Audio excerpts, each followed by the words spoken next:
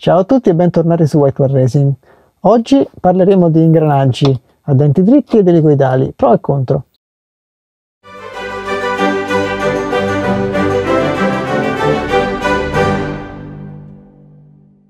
Dunque, intanto una premessa generale. Nelle trasmissioni, sia delle auto che delle moto, ci sono denti dritti ed elicoidali usati in vario modo. Qual è la differenza?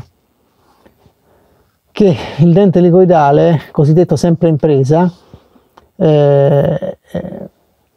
ha il vantaggio di essere silenzioso sostanzialmente. Questo è il vantaggio principale. È silenzioso perché, essendo sempre in presa, non c'è quel susseguirsi di urti che oltre un certo regime si trasforma in un fischio a tonalità diverse a seconda della frequenza. Veniamo a un caso molto evidente e noto probabilmente a quelli che sono un po' avanti negli anni come me, perché adesso li fanno bene anche i denti dritti, per cui fischiano meno. Vi ricordate il fischio tipico delle vespette truccate quando avevamo 15 anni, 16, 18? Quelle con la campana cosiddetta del 90, che era 2472 a denti dritti, fischiavano a una tonalità più bassa di quelle che montavano la 2769 o 2968, semplicemente perché alla fine la velocità periferica dell'ingranaggio motore era più bassa, quindi girando più piano la sequenza degli urti, girando più veloce la sequenza degli urti era più veloce con l'ingranaggio più grande, con quello più piccolo girava più piano, sequenza di urti più lenta, tonalità più bassa. Adesso li fanno molto meglio gli ingranaggi, per cui fischiano meno, ma incomparabilmente meno. Qualcuno non fischia proprio se la distanza è giusta, se i cuscinetti sono a posto e se tutto funziona regolarmente, non ci sono giochi eccessivi. In alcuni casi può proprio non sentirsi. Dunque la scelta di utilizzare gli ingranaggi a denti elicoidali oppure dritti riguarda la trasmissione ad alta velocità, in sostanza la primaria, per ovviare al problema della rumorosità. Gli ingranaggi che girano lentamente non fischiano. Nel cambio della Vespa ci sono ingranaggi a denti dritti che non si sentono girare, sempre che siano integri. Fischia la primaria perché gira più veloce. Le automobili hanno il cambio a denti elicoidali, salvo la retromarcia nella maggior parte dei casi. Automobili molto vecchie avevano anche la prima, a volte anche la seconda a denti dritti, e infatti cantavano un po'. Ma nelle automobili il cambio è la trasmissione primaria, perché la riduzione secondaria è sul differenziale, quindi l'ingranaggio gira veloce nel caso delle automobili alla velocità dell'albero motore, poi con rapporti più o meno lunghi. Ora, qual è lo svantaggio del dente elicoidale? Lo svantaggio del dente elicoidale è che assorbe una quota di potenza maggiore, perché non sarà solamente trasmesso il moto, ma ci sarà nella reazione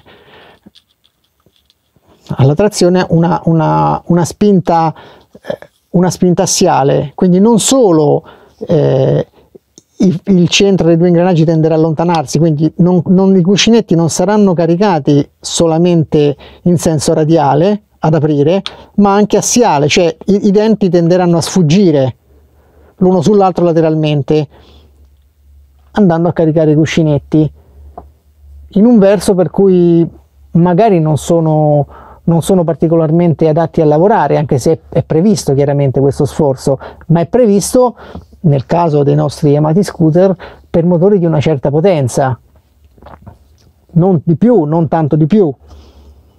In particolare quello che soffre nel caso delle Vespe è il cuscinetto della trasmissione su cui ruota la primaria. Peraltro è un cuscinetto che la Piaggio ha progressivamente ingrandito almeno 3 volte, che io adesso mi venga in mente così, perché già sui motori a 2% 3 volte, perché sui VNB e anche VBB c'era un cuscinetto piccolo, proprio piccolo, poi su TS, GTR, sprint veloce e primi PX con cambio a denti piccoli, un cuscinetto un po' più grande, e poi ancora uno più grande lo hanno messo sul motore 200, già sul 180 rally, che c'è il cambio a denti grossi, c'era il cuscinetto grande come il 200, quindi è un elemento debole nella catena della trasmissione. E questo cuscinetto con motori elaborati patisce molto il carico assiale determinato dai denti elicoidali. In sostanza, adesso io sono un po' di parte forse, però i denti elicoidali non mi piacciono tanto sulle primarie. Se è possibile usare i dritti è sempre meglio, può essere sicuramente inutile su motori poco potenti, ecco, su 125-150 originale, ma anche sul 200 originale alla fine la sua primaria va benissimo. Se però parliamo di motori più spinti o comunque più potenti, il dente dritto è senz'altro meglio. Fischia anche poco adesso, devo dire, fischiano veramente poco rispetto a quanto accadeva in passato, e il carico a cui vengono sottoposti i cuscinetti è solamente radiale. Sulle vespe large c'è anche un altro inconveniente che a molti di voi magari sarà noto, perché sono sicuro che specialmente con le frizioni 8 molle commerciali a più di qualcuno si sia levato il fermo elastico e la frizione si è aperta e la vespa si è fermata, se anche nel caso già fortunato che non siano andati pezzetti e mollette dove non devono andare. Perché? Per colpa del carico assiale che inverte il senso a seconda che il motore sia in tiro o rilascio.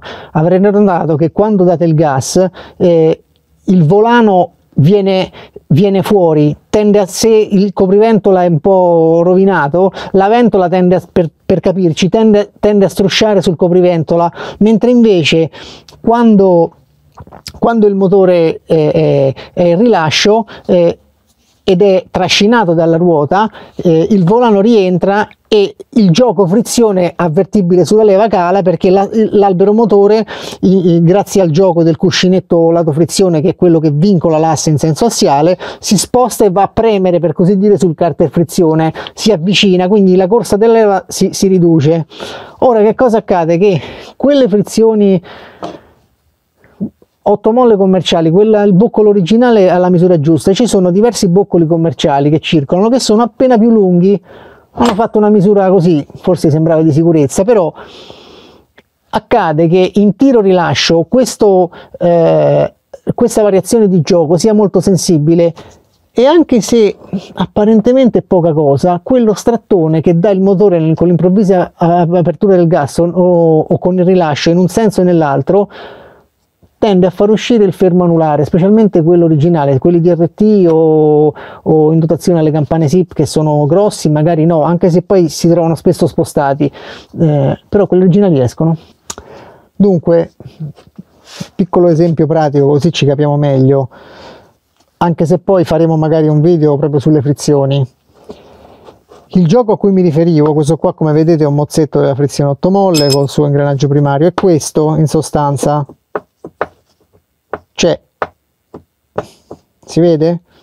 Il boccolo è un po' troppo alto, c'ha il suo rasamento già, quindi rimedio: o si tornisce qui fino a ridurre il gioco un decimo, un paio di decimi, insomma quello che consente di stringerlo senza bloccarlo, ma che impedisca questo scostamento assiale che dà fastidio.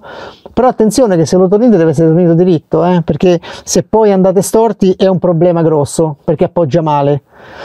Oppure si prende o un rasamento dei vecchi PX e si mette sotto, oppure un altro di questi, si taglia il bordo e si fa una rondellina da mettere sotto a questo, in maniera che il gioco venga ridotto. Poi si appoggia su un piano, si gira liberamente senza avere questo gioco assiale risolto. Tutto questo ragionamento vale solo se si vogliono debbono usare denti elicoidali, perché con i denti dritti non serve proprio a niente levare questo gioco, perché non ci saranno spinte assiali, ed è verificabile toccando la leva della frizione che non sarà il cui gioco rimarrà immutato con motore in tiro e rilascio. Se ti è piaciuto il video, lascia un like e condividilo con i tuoi amici. E ricorda, WhiteOne Racing non è un'officina, ma un'associazione sportiva dilettantistica che prepara motori solo a fini sportivi e solo ai propri associati.